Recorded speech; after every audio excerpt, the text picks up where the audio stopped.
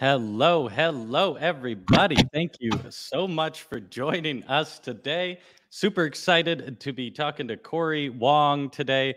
My name is Jonah from Discover. And before we go any further, just want to make sure you all can hear and see us all right. Hop in the comments, let us know. Cory, if you can give a little hello, how are you doing today? Hi, everybody. I'm stoked to be here. Thanks for hanging out. Hey. I just want to call out quick. I love already in the comments. We got hi from Manchester, England, from North Oh, Carolina, cool. and Wyoming. Anthony Garza here. I'm guessing everyone is holding a Strat. Bill Jordan. No, he's got a telly. So we got we got That's all all the right. right people with us here today. Tallies are accepted here. I got a couple tallies in the back there, but I like that. San Francisco in the house. I'm going to be in there. I'm going to be in San Fran in a couple weeks. I'm looking forward to that. Well, real quick, when's the tour start? Is it next week or? My tour start. I think the first show is November 3rd. Okay. So Awesome. yeah, stoked about that. Is that the first tour since COVID or? Yeah. Woo. Yeah. That's all. Yeah, I got a lot of energy, just ready to.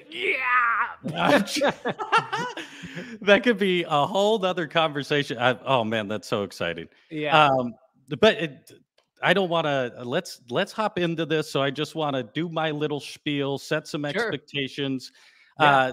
For everyone watching, Cory's going to go through a lot of stuff today, and I know you're all very excited to be here. If you have to get up from the computer for a second or life interrupts you, don't worry. There will be a replay available. It'll be on this YouTube page, on the replay page, the event page, and it also will be emailed to you with the course offer.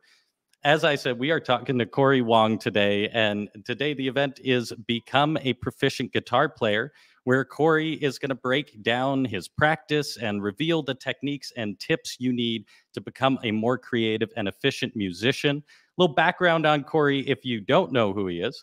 Cory plays guitar with Wolfpack, Fearless Flyers, and Cory Wong.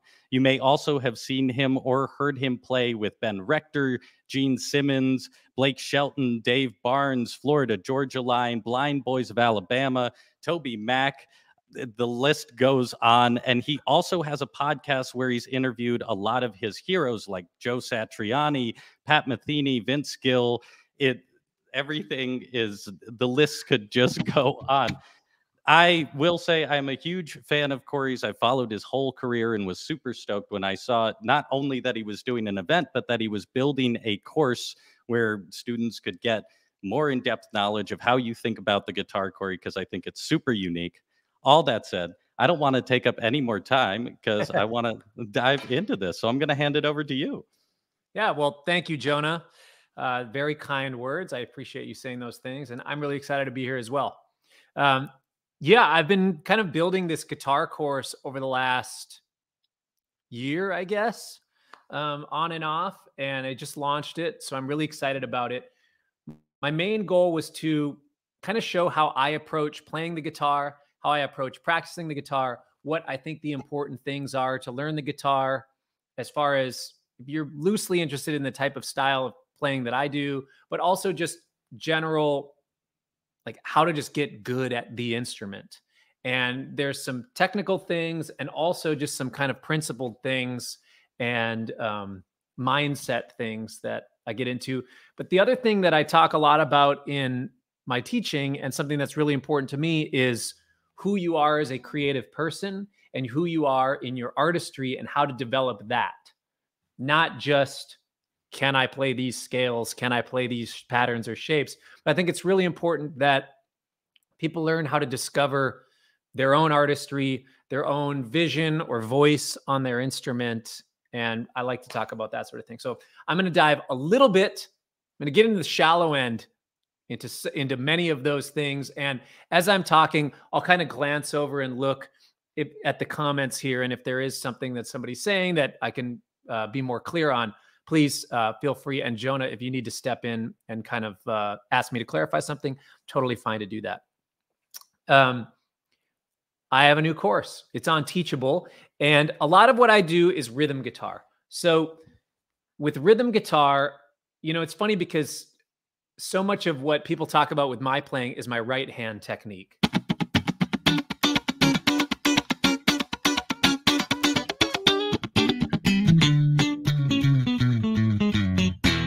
That sort of thing.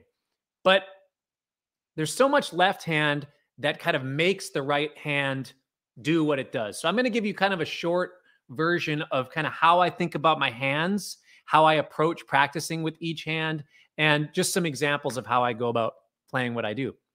So the main principle of rhythm guitar that I think about a lot is having the right hand like a motor. This sort of thing. Alternate strokes. 1 E and a 2 E and a 3 E and a 4 E and a.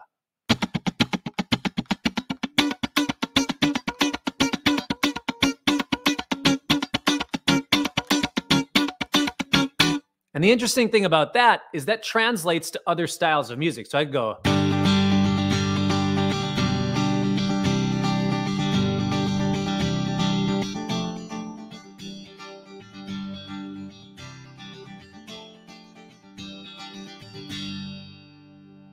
And that same thing could alter to.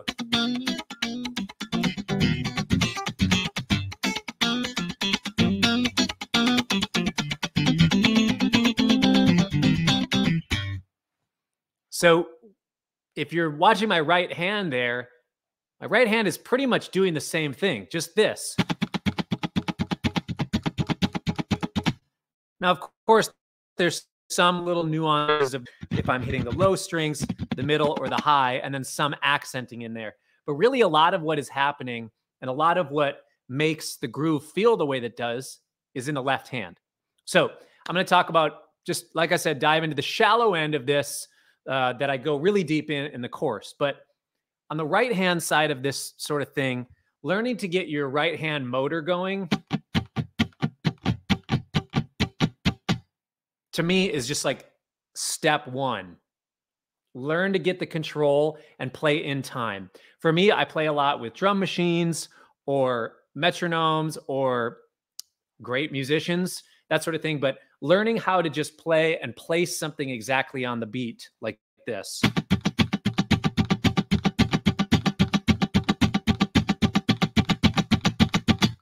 Now check this out. I'll play that exact thing and just comp an E7 chord or an E9 chord. And I'll show you the difference. I'll do the same thing with my right hand, but I'll change my left hand.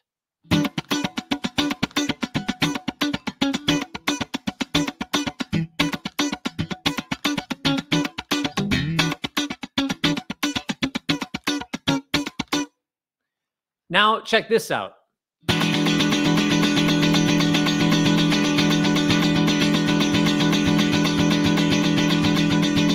That's obnoxious. I wanted to stop doing it 3 measures ago.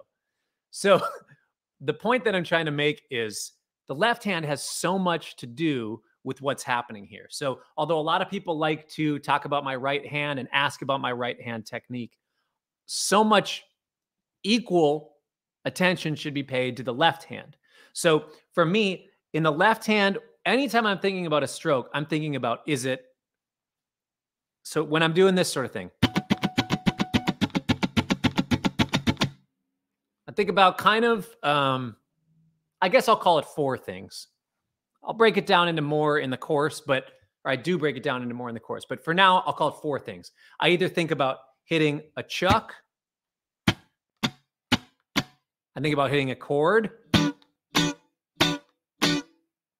Think about hitting a single note. Or I'll think about not hitting it all. So one of the things that I like to do is practice. For now, I'll show you there's a whole accent gridding exercise in the course. Excuse me. But what I'll do is I'll just play chucks and I'll play chords on the downbeat. So that way I learn how to control my right hand, or excuse me, my left hand. And for those of you that are watching that don't know the difference between a chuck and a chord, I'm just hitting, kind of lightly muting the strings. And then when I play the chord, I literally just press my fingers down to make the chord sound out. So on camera, it might look like I'm not changing anything, but if you look, I'm squeezing and then I'm letting go, squeezing, letting go, and squeezing. So I'm just going to squeeze on the downbeats of every measure.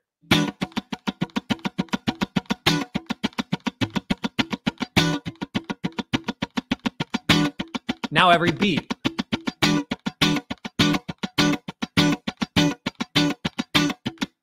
Now I'll do a squeeze. I'll play the chord on the and of every beat.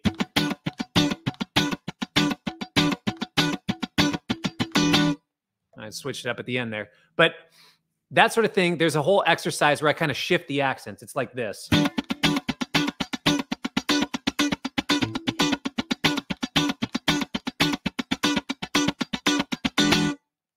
And I'm just learning to control the squeeze and learning to control what's happening with my left hand, but really just let this motor go. And I don't want to say brainlessly because I am concentrating on my timing and my execution, but really I'm just kind of letting this go into my into my subconscious. And I'm really then just starting to focus more on the left hand. So another thing to do that I'll practice is I'll play a chord, chucks, and then I'll do a single note line. So check this out. I'll just make something up now.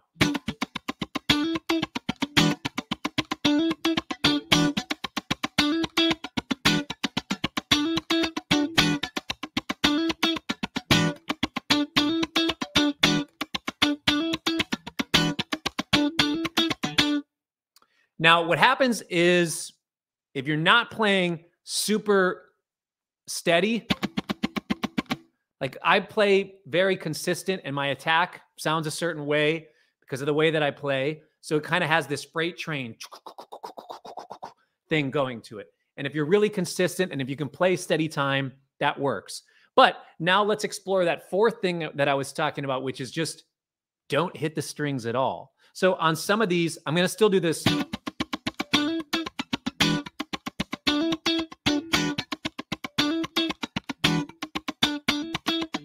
Okay, that's the pattern-ish.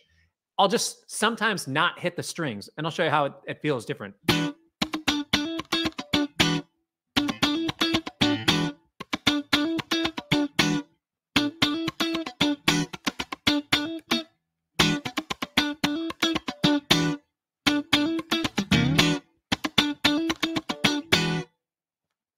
Notice how I left that little gap in there, and on its own, it might sound like it feels a little bit jerky or it feels like it hiccups.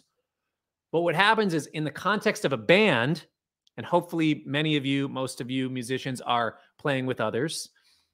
If you're recording on things or if you're playing with other musicians, you sometimes need to leave space for them.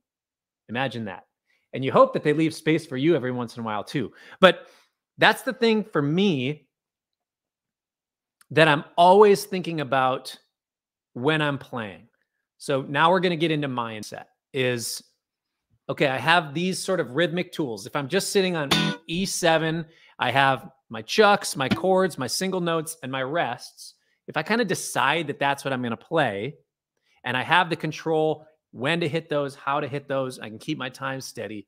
It actually allows me, once I have the full control physically over doing that, mentally I can start to interact and pay more attention to what's happening around me. So if a bass player is playing something, starting to accent certain things, I can choose to go with them, or I can choose to do some sort of counterline. Either can be super fun. It's just what fits and what's maybe most appropriate for the moment.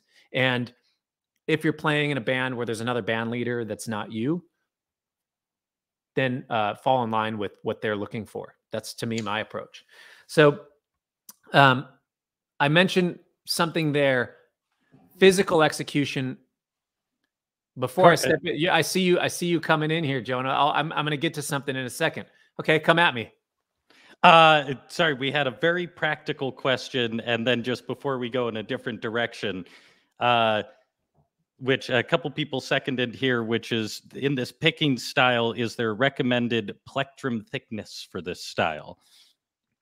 So I assume yeah. So there's a lot of different schools of thought. There's not necessarily. There's not a right or wrong answer, but while you asked, and I have a bunch of picks in front of me, I'm going to play with some different picks, Ah. and I'll let you be the judge. Now, oh, a bunch of them spilled. You know, as it does. You know, I literally just can't have a clean studio. Like, I've done it, I've tried it, but it just doesn't work well for me to like this is that looks all pretty organized, you know? It looks pretty good. Yeah. Yeah. Well, you don't see what's behind the camera. Right. Okay, I have a whole thing full of picks here. So what I use is these Dava picks. And actually, you know what? My oh, can I comment in this or no? Yeah. Can I comment in the comments? I don't see a spot where I can comment. I can also. Okay, so check this out. I just have my own.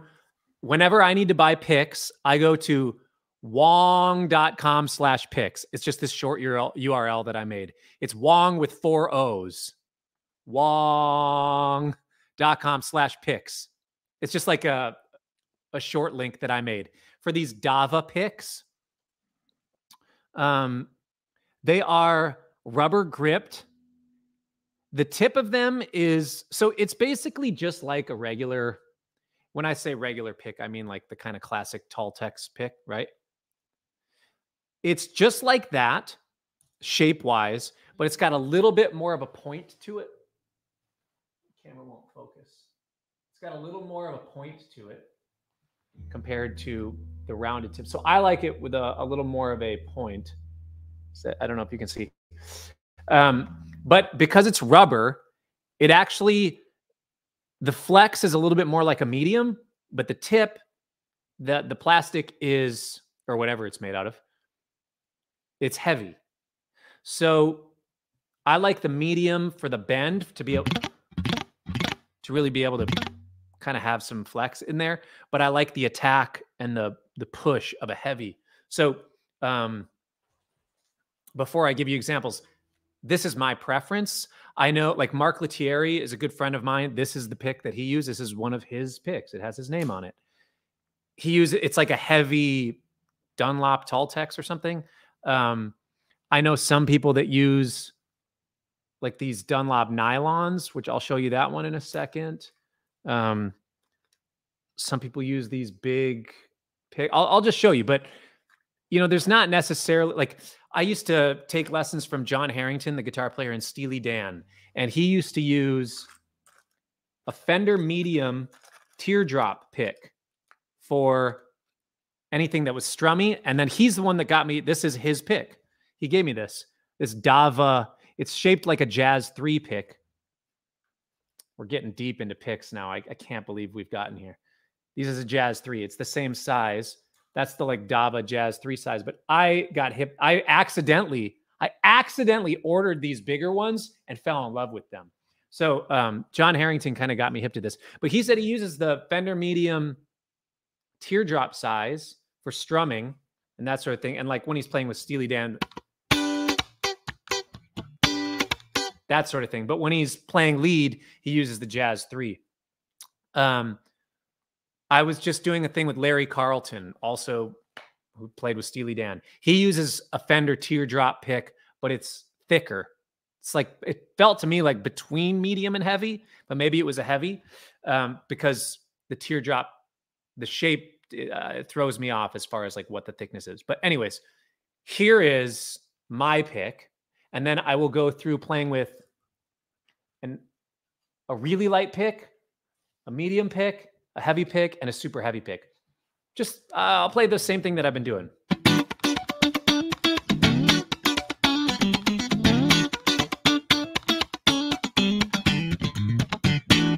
Okay, whatever. That's my pick. Here is a super light pick. Sorry, and like, it was disorienting how much flex was in this. It's like holding a piece of paper. So I messed up, sorry.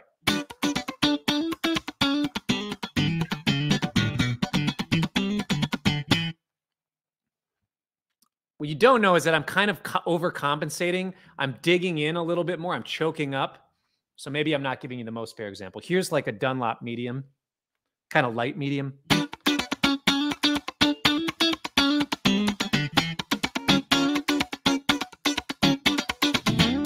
I actually really like that for this sound. Here's a heavy pick. This is like what Mark Lettieri uses. Now, Mark sounds better using these picks because he has a different technique than I do. So my technique sounds to me better on this pick. Mark's technique definitely sounds great on this, but here's the like a heavy pick.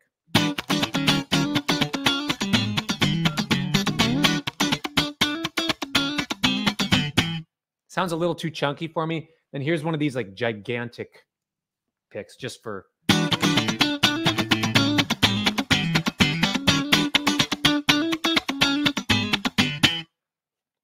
Also a little too chunky. Now I'll go back to what I use.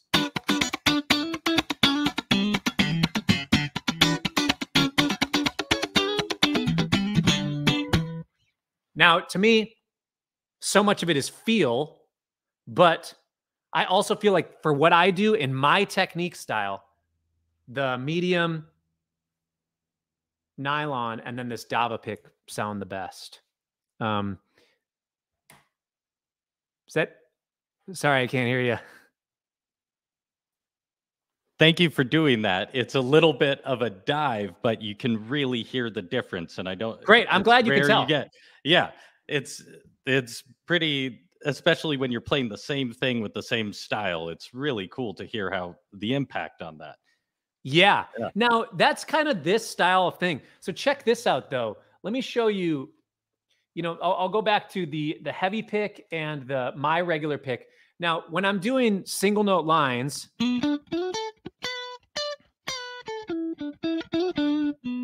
that's my pick. Now here's a heavy pick. Check this out.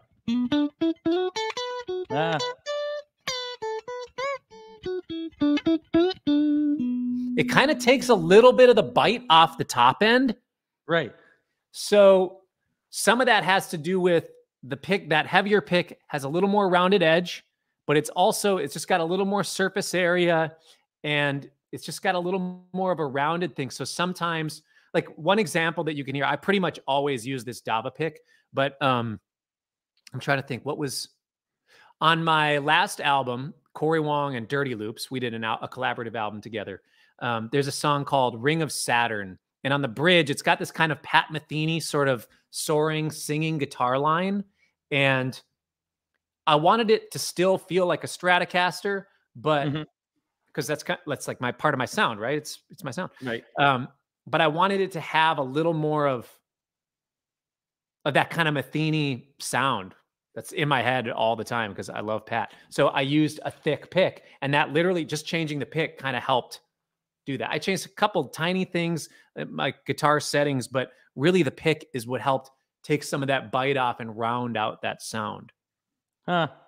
So kind of that's just like here's the answer to your question. Now, the real answer to that question, again, I go deep into this sort of thing in the course. The thing that really matters is, what does it actually sound like when you okay, you heard what it sounds like, but let's try to place some more tangible things on what it sounds like. So for me, when I play my really percussive rhythmic style, I'm thinking about, so obviously I have the notes.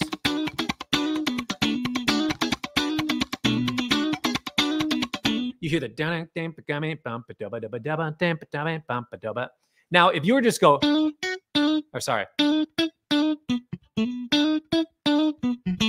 like that's the notes you hear, right? Whatever, like that's a dumbed down version of kind of what that feels and sounds like. But what some people don't realize is that the guitar is able to be that kind of like, pretend a piano is playing that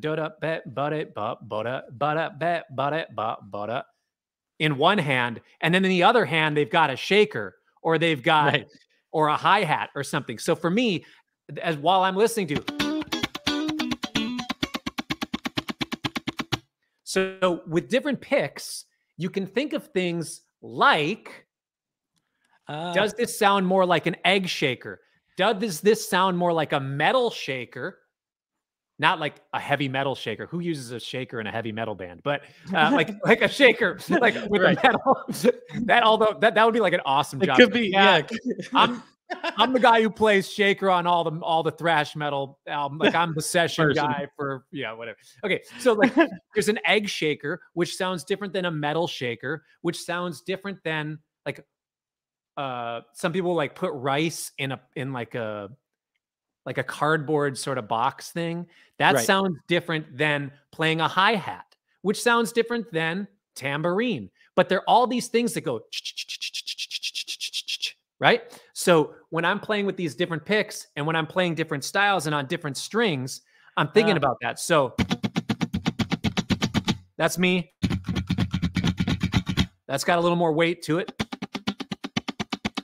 That's got less weight. Now check out the really thin pick. It's got a little more to it. And if I go with this,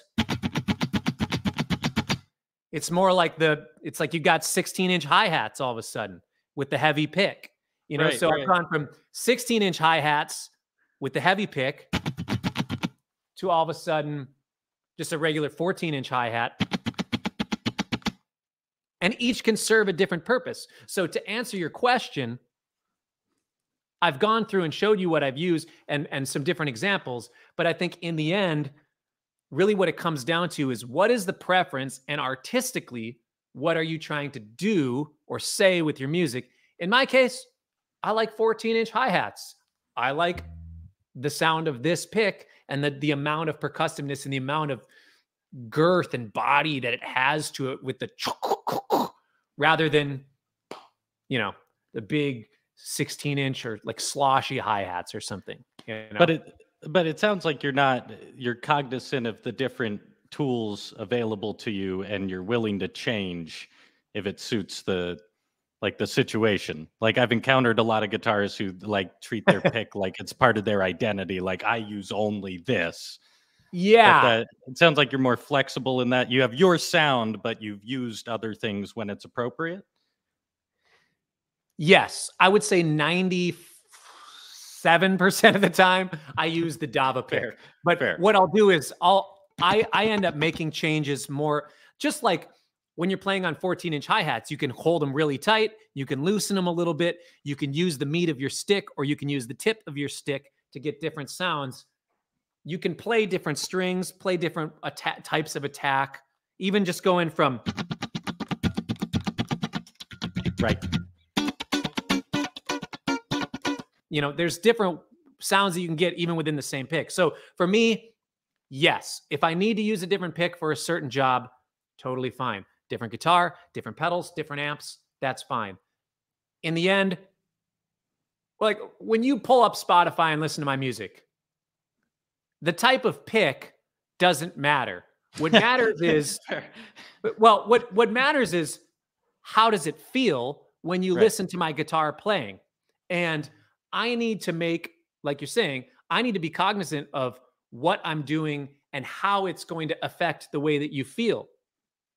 Right. Not just from a time feel standpoint, but from tone, from attack, how the transient attacks and decays. You know, we can get so far deep into it, and I guess we already are, but you know, that sort of thing, to me, it's the sort of thing that you should pay attention to, not for the sake of, oh, like I want to use the same picks as Pat Metheny. It's, ooh, that sound gives a certain feeling. That sound has a certain type of thing. I want that sound. And this can help me get that sound. I love that. Well, and so not to get off picks, but maybe also, yes, to get off picks a little bit to cover. We had a few questions that leak into kind of what I was curious about. I'm looking as at them, well. Which Will was asking, he was saying when he mutes the strings with his left hand, he often gets harmonics. How do you avoid that? And also a kind of follow-up, which is, do you mute the strings with your left hand or play them with your right? So where does that definition when you're doing the individual note stuff, but still just rocking your right hand from? Both Will and Joe, great questions. Well, I'm going to answer them both separately, but I'm just kind of thinking how to attack that. The harmonics one,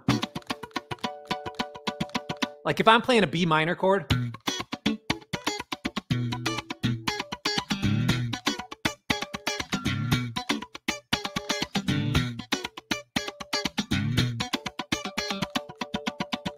I'm getting some of those harmonics in there, but I don't really care, right? Because those are part of the chord.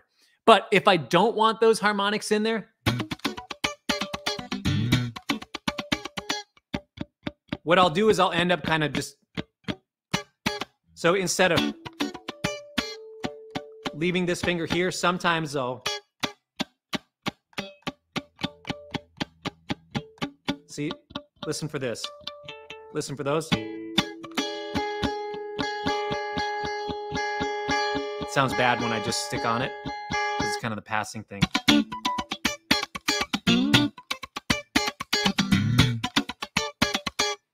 So what I'll do is I'll just kind of shift up by a half step sometimes for the chuck. But a lot of times, like an E minor, that one's pretty obvious a lot.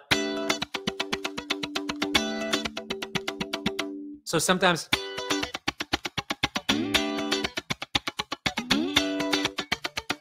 I'll just kind of move away a half step. So I'm not like, I am keeping the same chord shape. Like if you want to do an E minor 7, right? E minor 7 here. If I just stay right there, you're going to get a lot of the harmonics.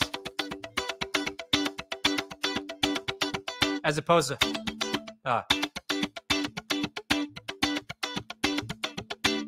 so sometimes like right there, I'm putting my ring finger down.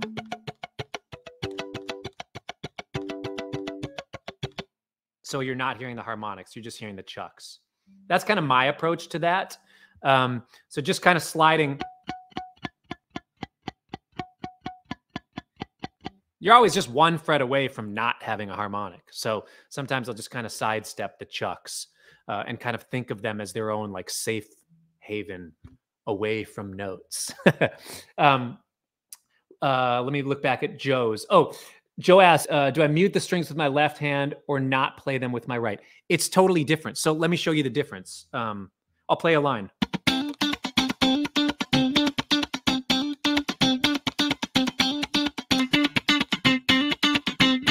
Right? That's me muting them with my left hand. Now I'll take out the chucks.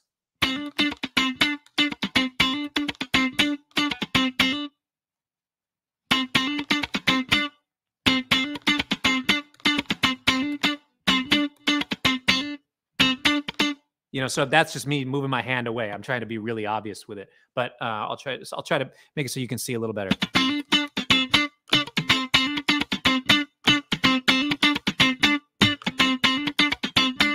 You know, so it's two different things as opposed to.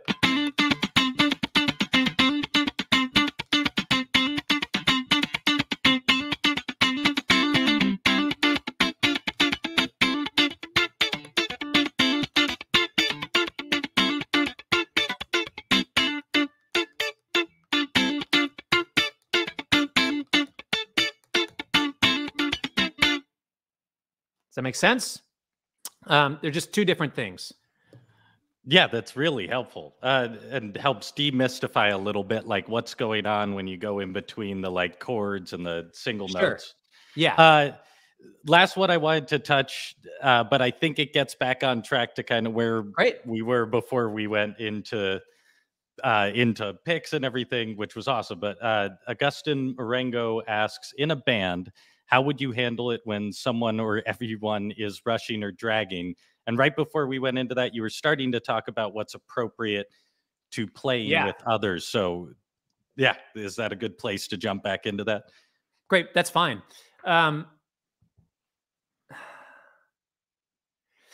me, it sounds like what you are talking about is, now there's two different things. There's time execution and there's time feel. And what I'm going to do is I'll give you halfway between the shallow and the deep end on this. I go in the deep end in my guitar course. What you're talking about is two different things, time execution and time feel. Actually, no, you're talking about time execution. I think there's time feel that should be considered. And then within each of those, there's mental awareness and there's physical execution. Okay, I'm going to break that down. Time execution is just like, are you able to play in time? Right? Time feel is, here's the time. I'm choosing to kind of place things a little bit ahead of the beat, a little bit behind the beat, maybe right on the beat. Now, some people say that music recorded to a metronome or a click is lifeless. I would say that the people that play music that sounds lifeless play lifeless. Very simple. A lot of the best feeling music in the world has been recorded to a metronome. I liken it to bumper bowling. Okay? You've got the grid straight down the middle. Let's say you throw the ball, you're bowling. You throw the ball straight down the middle of the lane. It's just going to go right down the middle. You might get a strike, you might not. I don't know. I don't really bowl. But when you're bumper bowling, you have bumpers on either side that are going to prevent your ball from going off the edge into the gutter, right? I approach playing to a click like bumper bowling. Now, I am a professional guitar player who I have very good time. My time feel and my time execution is great. Am I arrogant for saying that? No, it's just something that I've worked on for like 20 some years. So of course, if I've spent this much time, dude, I'm getting good at it. Like, to say that you're good at something if you are. Just like a professional bowler does not really need the gutters or like the bumpers to cover the gutters. Now, that being said, sometimes I get excited when there's like a huge gig or whatever. We're not going to get into that. Pretend that the grid is just bumper bowling. For me, I can stay in time just fine. You know what else I can do? I can make the ball curve from left to right. I can throw it straight and then have it curve right at the end, figuratively speaking, musically, within the grid. Okay, so to me, what's appropriate is like that bowling lane where something right down the middle is good. Now, if you're throwing gutter balls to the right all the time, you're dragging. If you're throwing them gutter balls to the left all the time, you're rushing. Okay, to me, time execution, what you're asking if somebody's rushing or dragging all the time, you got to just get them to not throw gutter balls. Now, time feel is a different thing where you can kind of weave in and out of where that ball goes down the bowling lane. Because to me, there's an acceptable amount of ahead of the beat, on the beat, and behind the beat, right? You throw the ball, you could throw from the left to the right, and you're still going to get a strike. You could throw straight on and get a strike. You could throw right to left and get a strike. I'm not a pro bowler. Don't come at me if you got some sort of science with it. Look, I've seen it happen all three ways. Same thing in music, right? You can rush and it can feel good. You can play in time and you can feel good. You can play a little bit behind the beat and it can feel good, right? So what I would suggest is with your band, practice along to a metronome and just see where things are at. Can people play in time? Now, oftentimes somebody's time feel gets misconstrued for dragging. Now, I've played with drummers where I'm doing kind of this thing like I was just playing.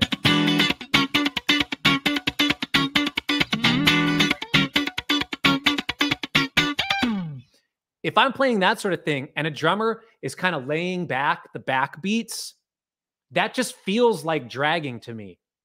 Although they're just saying like, oh, I'm playing in time, I'm just laying back. But to me, like I'm trying to be this freight train plowing forward right now with the time and with the rhythm. Now I'm not rushing. I'm playing in time, right on the time. And I'm trying to really, and like, so I approach things very metronomic, but my attack makes it feel aggressive and forward momentum. So even though the time is steady, all these other things contribute to it feeling like it has forward momentum. Because of that, if a drummer is laying back their snare too much, to me, the feel is completely off because, like, no, like, why are you putting on the brakes? We're all trying to push forward right now. So sometimes what you have to consider is what's appropriate for a certain song. What are certain people's proclivities to the way they like things to feel, or what their just internal time feel is in general. But I always like to say, like, there's certain music that should have if there's angsty punk rock music, you shouldn't lay back. Like, it should feel like it's got some angst to it. If something feels like it just needs to be, I don't feel like it should nudge from that. Like, if it needs to feel like it's very straight down the middle, it should just all feel straight down the middle. Now, if you want something to feel like, oh, laid back, chilling, relaxed, you don't rush that. You got to kind of make the time feel reflect the emotion that you're trying to portray. So there's a lot that we could talk about in your question about your bandmates rushing or dragging. Also consider time feel. And now, if you're asking, how can you help your bandmates practice not rushing or dragging, or practice their time feel? Let's dive into that right now. The way that I think about it, like I was saying, is there's time execution, there's time feel. And within both of those things, I think there's mental awareness of them, and then there's execution of them. Okay, so for me, I have both high mental awareness and high execution for timing on the guitar because I've done it for a lot of years. Now, if you were to give me a cello and ask me to play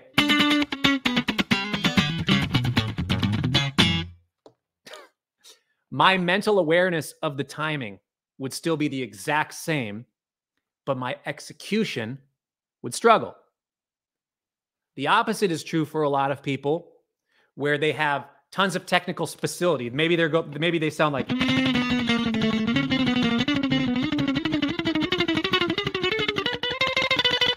they're like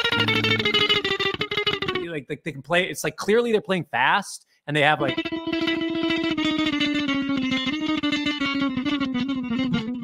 it's like, you're playing fast, and I guess it's technically proficient, but it sounds sloppy and it's not really in time. So in that case, the execution might be there, but the mental awareness and control, the mental control of that is not there. So in my guitar course, I have a few different exercises for practicing the mental awareness side, and a handful of exercises that focus on just the physical execution side.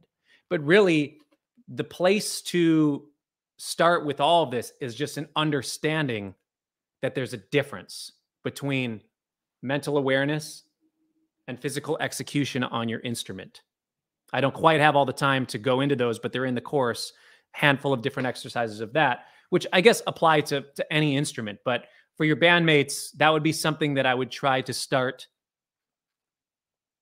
figuring out, trying to solve. If it's more of a mental awareness of the time, are they just not paying attention? Are they not able to lock in? Or is it that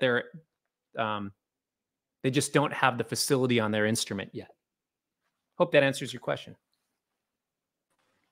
Thank you so much, Cory. And if I can tag without going too much into the weeds, but just a little advice, because it's my experience addressing other musicians' time can be an a ego bumping situation. Yeah. And do you have any more just like, I guess it's almost psychological advice, or how to work with your bandmates to all, ideally everyone's trying to get better, but when you encounter that, from your experience?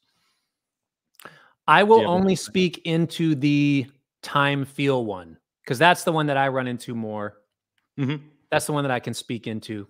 And you can maybe expand on that as far as like, can somebody actually play in time or not? Because nowadays, the musicians that I play with are all, I mean, pretty much everybody's a professional musician and like basically A-list at what they do. Do they always have the best chops in the world? No. But are they like that? That's the thing. Like, just because you have great chops doesn't mean that you're a great guitar player or a great, well, let me be careful how I say that. Just because, I'll say it this way. Just because you have great chops does not mean that you're a great artist. Sure. Right? It doesn't mean that you have more creative value or input than somebody who has less chops than you on an instrument, right? So everybody I play with is A-list. They understand and can play in time. It wasn't always that way. But the situations that I run into now, those sort of conversations like we're talking about now, more are about time feel and about preference. So I think in general, when you're talking to bandmates about things that, for me, like, I have different situations where sometimes I'm hired as a sideman for a session for some big artist or whatever. Sometimes I'm the band leader in the band Cory Wong. Imagine that. I am the band leader. Or as a band member in Fearless Flyers and Wolfpack. You know, my role is very different. But when I'm band leader, I have to kind of get the vision happening, get everybody coordinated, right? Making those 1%, 3% tweaks that all of a sudden make 100% difference. In that, it all comes down to my preferences. It's not, when I'm playing this sort of thing and somebody's playing the drums a little behind the beat. Now, it would kind of be wrong of me to say, hey, like, you're dragging that. Can you not drag that? Because that's something like, I'm personally like, hey, you're doing something wrong. The way that you play, the way that you feel time is bad. That's how they're going to interpret that typically, right? And like you're saying, that can be a huge blow to the ego. Then it can create a rift. Another way to do it is, hey, my preference is that this really drives forward. Can you play more on the beat or just like right on top of the beat?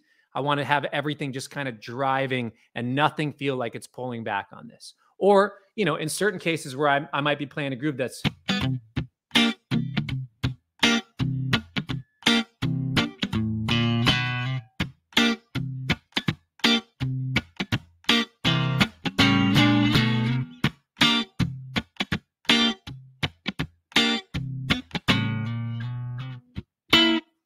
that one, I want to feel a little more laid back.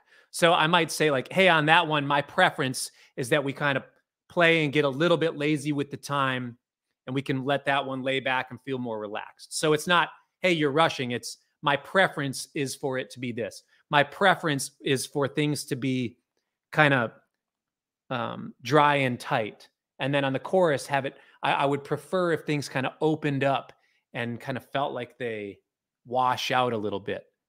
You know, because that way you're explaining what your preference is rather than what they're doing wrong. In the same way that like nobody can argue, like, because you could argue like I'm not dragging. I'm playing in time. Like, listen, we're playing along to the click. It's like, yeah, we're all playing to the click, but like you're hugging the right gutter and I'm trying to be on the left gutter. You know, like we're all over on the left side of the bowling lane and you're over here. Like whatever that, like, so something like it's the same thing as like my preference is this, or, you know, just in life in general, it's like when you say these sort of things, this is how I feel. Right. You know, like when you say this, I feel this. Nobody can dispute what you feel. But if you say like, you're attacking me with blah, blah, blah, blah, blah. It's like, oh, I wasn't intending on attacking you. Like, I just was like saying some, I don't know, you know, we don't have to get into that, but no, you know, preferences, that's more the way to talk about it rather than telling somebody they're doing something wrong. Appreciate it. Right. Yeah. I love that. I don't want to take up too much time. If you had some other things you wanted to touch on, I definitely wanted to ask you a couple questions about your course. But yeah. were there some things you wanted to vibe into, or should I? No, I think we covered some really great stuff here. Yeah. So The course, I think first thing people would wonder is it a beginning guitar course where Mhm. if you've been playing for a while, what is it like? Where should you be in your playing if they're popping into this course? Yeah. So the people who are going to benefit the absolute most from this course are those who have some level of understanding of their instrument and can play some songs already. This isn't necessarily for the person that's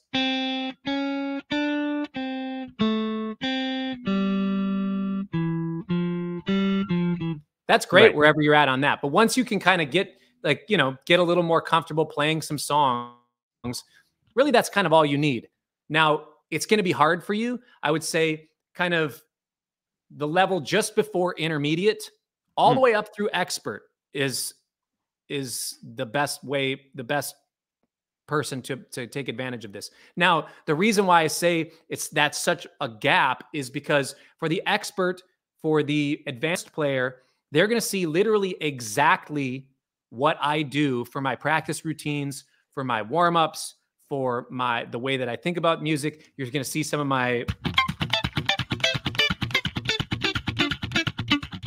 I'm going to break down some of my kind of signature moves, that sort of thing. The intermediate player is going to get a lot of, and the intermediate and below player also is just going to get so much from these exercises and the structure of the way that I look at music, look at the guitar, look at artistry, and even those that don't know as much are less familiar with the guitar. There's a whole section on the principles of practice mm. where I talk about how to practice what you do to get the most mileage out of your practice and to get more efficient practice. So, where you might have spent 45 minutes on working on some sort of thing, my goal is to help you get those same results in 15 minutes. Right. And I'm going to give you I'm going to give you there's 3 different workshops where you go to like, all right, here's these 3 videos that are literally 1 hour long. This is what I do when I sit down to practice. Mm. Here's how I structure them. Now, these particular blocks, you might not be able to play these exact things right out of the gate, but mark down what I'm working on in each of those blocks and then apply that to what you're working on at the time. And then you apply that with everything else. So it really is a great comprehensive course for really somebody who has somewhat of an understanding of just being able to play songs on the guitar through advanced players. That's cool though. So it's not just like what notes to play, it's also just the structure of how to get better Yes, as well. absolutely. How to get Yeah. better, how to take here's some gaps that are often left in guitar players. There's so many even advanced guitar players. I'm going to say he's one of my best friends. Theo Katzman from Wolfpack, the other my Mhm. bandmate in Wolfpack, one of the best musicians on the planet, an incredible guitar player. But he was watching me warm up one day. He's like, "What are you doing?" And I was doing this 3-octave arpeggio,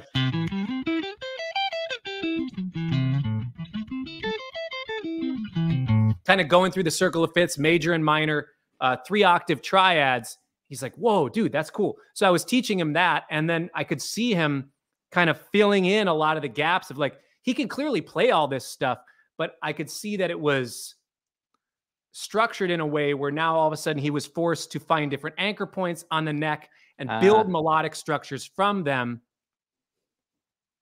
So like, even though he's a highly advanced player, when I showed him some of these exercises that are in my course, I could see him just like, oh my gosh, dude, yeah, I got to get my Wong exercises down, and then like 6 shows down the road in the tour, he's like, dude, check it out. Like, and then he's blazing through it. And, but it's fun to just see like even advanced players. I've seen a lot of gaps or voids in just certain types of ways to look at the neck, how to use every part of the neck as an anchor point for building melodic structures, building scales, chords, triads, that sort of thing. So, yeah. love it. And so very practical question, which Silvio asked twice, so I just want to cover it. Can you pay for the course in installments, or is it just a one time? I know for this Discover event, you're offering it's discounted price, so it's $175 for a week. But if you go and buy the course at another point on your course page, do you have an installment option or just a one-time fee? I'm not sure if Teachable has that option on their end with their site, but typically it would just be it's a one-time payment thing. And the thing, so I had a lot of people ask about doing a subscription sort of thing. Or like, oh yeah, like why don't you do a subscription model and just whatever? My personal preference, because I bought dozens of guitar courses just to kind of see what other people are doing, kind of see how structures of courses are and that sort of thing. What I noticed with a lot of the subscription-based things is the real course is like the first 3 months of videos. And then And it's then it like kind of like a bunch of extra stuff where it's like, oh, like the stuff that I really need to know from you is the first 3 months of videos. So for me, I sure. didn't want it to feel that way. I want it to be like, this is the course. And what I will end up doing is I'm going to keep adding more material as months go on. And you're just going to kind of get that material for free if you already have the course. And honestly, the course price will probably just continue to go up as I add more stuff. But once you get the course, you just have lifetime access to it. So I don't know if Teachable is offering any sort of payment plans right now, but I think it's just a one-time payment right now. But it sounds like a good time to get into it, though, if it's Yeah. expanding in the future. Yeah. Yeah. I already have a bunch of lessons that I've been starting to record and outline and that sort of thing. Cool. Just to be cognizant of time here, we had one more really solid non-music related question, Sure. which was from Max. What's your favorite Hot Pocket flavor? If you Wow, eat Hot Max, you Pockets. really put me on the spot here. I have not had a Hot Pocket in 20 years. Solid. I think that answered. Yeah. No, I got nothing against I got nothing against the brand. Okay. I got nothing against you, Max. I'm not saying anything about your lifestyle. My preference is to eat a little bit of a cleaner diet. We're practicing the preference language. Oh, okay. Well, I want to be cognizant of your time and appreciate you going into some of these deep dives. I do know there were a couple questions that we didn't get to because I know they're just rabbit holes, like what kind of channel strip do you use? Sure. Stuff like that. I know you have a YouTube and stuff. Are there some places where people can go to learn more about like more of your gear and that side of what you do? Yep, there's some. I have a whole YouTube series called On the One where I break down like a lot of my production techniques, and I just go through isolating tracks on my songs and talk you through the tracks and what I used on them. But also, when you sign up for my guitar course, we have our own Discord server, and in that there's different sections. And I pop in there and we'll talk about what gear I'm using. I will answer a lot of these kind of questions.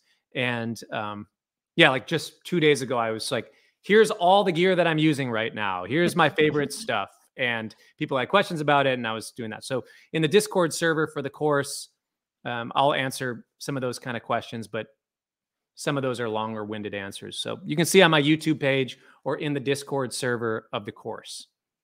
Cool. That's awesome. So there's a whole whole place to have a little more interaction there. That's super cool. Well, Cory, did you have anything else you wanted to touch on? Well, I just wanted to say thanks for everybody joining. For those of you that are not in the guitar course, I really encourage you to check it out. I'm really proud of it. I know and guarantee that if you go through all the material, you will be a better and more precise guitar player. And hopefully it will also teach you to weave your artistry and your own personal creativity into your guitar playing and your musicianship as well. Love it. Well, thank you so much, Cory. And for everyone watching, be 100% clear. The link for the course is in the comments. It's pinned there. It will be emailed to you as well. And you can access it for the discount price for a week, but it will always be available on the Discover page. And Cory, can you call out your page as well where the course is? Yeah, you can go to corywongmusic.com. That's my website, and it'll take you right to my course if you want. Love it.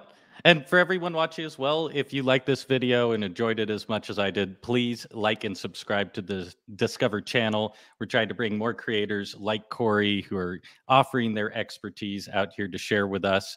And one last little question I have, I like to wrap up with, Cory, before we call it quits. For that intermediate guitarist who's reached that kind of point where maybe they have their style, the way they play, but they still are just trying to break that barrier of what else is possible.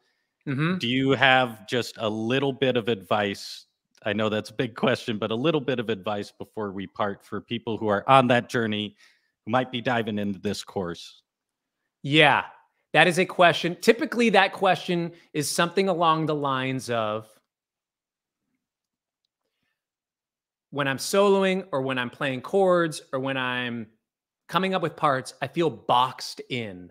Or Mhm. like, a lot of people say they're boxed into the pentatonic shapes. They're boxed into certain chord shapes on the guitar. And these are very specific things that I address in the workshops and in the individual videos, on the shorter videos on my course, is teaching you how to break out of those boxes by finding all of the anchor points on the neck, by having an Mm. understanding. Like when somebody says, play a C on every string, you can go, and you just know where all the C's are. It's like, okay, if you can't do that, how do you think you're going to have really good anchor points? So I go through that, and then I learn. So we're going to start there. If you don't get it, fine. We're going to slowly get there, and then we learn to build chords and triads and scales off of every one of those anchor points, and then we learn those. A lot of guitar players learn things in a box, like G minor pentatonic. It's very vertical, like this. So what I do in my course is I also get you to practice things horizontally. I show you Mm. specific examples, horizontal movement, and then finding the anchor points within that. Diagonal motion this way, diagonal motion this way. And what ends up happening is, because there's so many anchor points, because you have your vertical and your horizontal motion on the fretboard, all of a sudden, instead of the fretboard looking like this, and then this, and then this, it all of a sudden just looks like this in your mind. And that's really the place for full fretboard freedom. That's not one of my taglines. That's somebody else has probably said that. It's probably like trademarked at this point. Like, it just sounds like some sort of catchphrase. Yeah, that's been trademarked that I'm going to get sued for. Yeah, no, I stand by that. Love it. Love it. Well, thank you, Cory, so much for your time and for taking these dives with us. For everyone watching, thank you so much for being here. Please hop in the chat. Thank Cory. Let us know something you learned. We come back and love to read those comments. And we'll see you all soon. Cory, thank you. Thanks. Hope you have a wonderful day, and we'll see you soon. You too. Peace. Peace.